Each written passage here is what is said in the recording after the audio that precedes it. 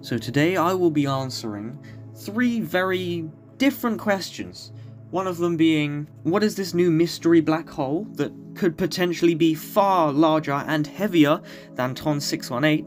What does this mean for us, and why is this black hole so special compared to the rest? The heart of Phoenix A, and it is the largest black hole ever calculated to be discovered to date, and was located within a galaxy cluster known as the Phoenix Cluster in 2010 during a 2,500 square degree survey of the southern sky. It is located around 8.5 billion light years away, and it is one of the most intensely studied galaxy clusters in our universe. But what even is a galaxy cluster? Well, galaxy clusters are the largest gravitationally bound structures in the universe to date. As such, they are immensely powerful tracers of structures of matter on the largest scales, allowing us to measure the properties of the universe itself in such large numbers.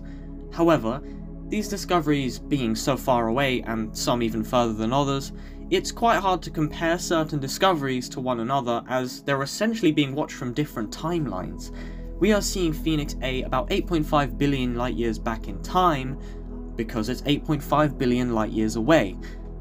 For example, even the Andromeda, our nearest galaxy, is around 2.5 million light years away. Now, just a small recap, light years is a measurement in how long it takes for light to travel in a vacuum for 1 year. This means if something is 10 light years away, it will take 10 years for us to receive the light it has just given us to reach us. So, technically, we will be seeing it 10 years behind.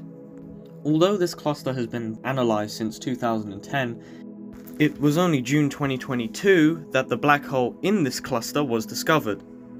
Now, TON618 was already a staggering 66 billion solar masses, but Phoenix A took the toll heavily by reaching 100 billion solar masses. Again, just one more quick small recap. One solar mass is the mass of the Sun, which is roughly 1.989 times 10 to the power of 30 kilograms, which is 333,000 times the mass of Earth. The Sun contains 99.8% of the mass of the entire solar system, so you can have a pretty clear idea just by these descriptions how heavy the Sun already is. As it's only being discovered so recently, there is far more information that can be found about this cluster and this black hole very soon. It may have been that I have missed some information, or I have just not gone deeper into my research, so please do inform yourself on these things online. And thank you for watching.